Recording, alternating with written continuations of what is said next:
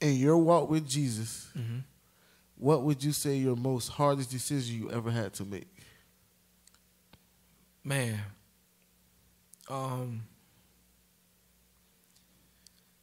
really, to be honest, I think that that question is a continual thing that pops up. Yeah, because I know it's a lot of hard decisions that you have to constantly make. Yeah. But all right, so how could I? No, but I want to answer it though. Okay. That way.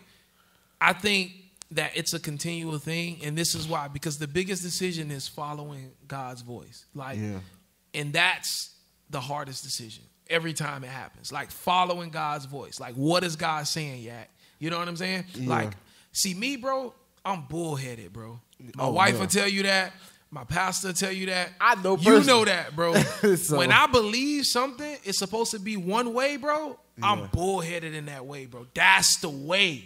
Yeah. You know what I'm saying? That's the way it's going to be done. So my biggest thing, and that's why I love having a relationship with Christ, bro. It's not I believe in God. No, it's bro, every day I wake up, I feel this God that I talk about. I feel Jesus in me, bro. Yeah.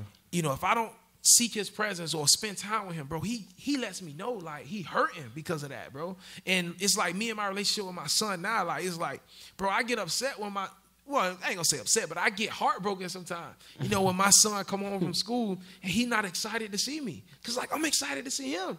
And when he don't run to me and give me hug and affection, I feel a little heartbroken. And that's the way the Holy Spirit, God is with, with his people. When he has a relationship with you, when you are a son, a child of God, that's how God sees it, bro. It's when you don't wake up and spend time with him and just close your eyes and say thanks, bro, that hurts him. That makes him sad. And so for me, bro, it's that's the thing I struggle. That's the hardest decision for me. Every day, letting go of what I think, what Yak thinks, you know what I'm saying?